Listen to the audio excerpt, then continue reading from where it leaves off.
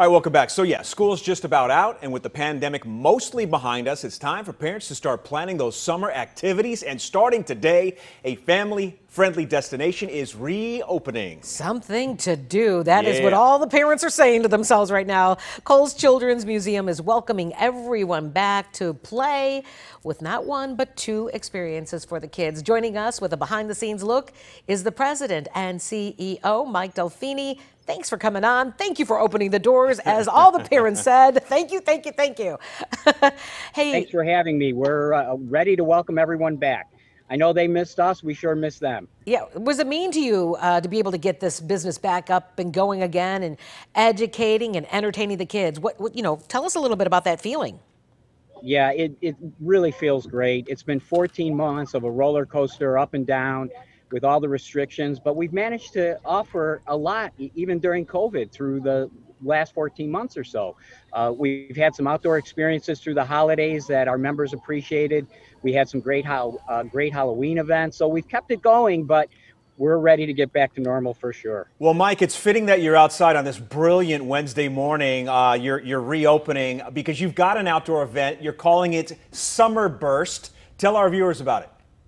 Yeah, absolutely. So Summer Burst is in response to the fact that we know some of our families are not yet comfortable coming inside.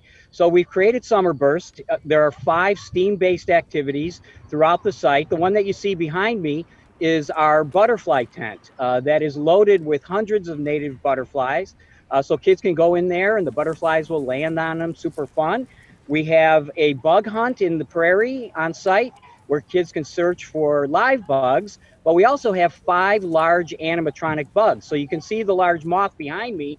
There's a grasshopper, a dragonfly, a ladybug, and a caterpillar along with the moth. So that's another great activity. We have Tiny Town Trike Track out behind our museum in our Habitat Park. So kids can get on a radio flyer trike and drive through the park and deliver mail to the post office. They can deliver money to the bank and grocery. Cool. They're having a lot of fun doing that. And fun. We also have a math trail that is a combination of old school. You can get down on the pavement and do some great math activities with chalk, or you can use a really great augmented reality app called Measure Everything. So this is a chance where kids can use this app to measure, say, their mom, and they can find out that their mom is maybe 536 caterpillars tall. Oh, so lots really of great cool. fun stuff. They can also use it to measure the museum with dinosaurs. So a lot of great things to do outside.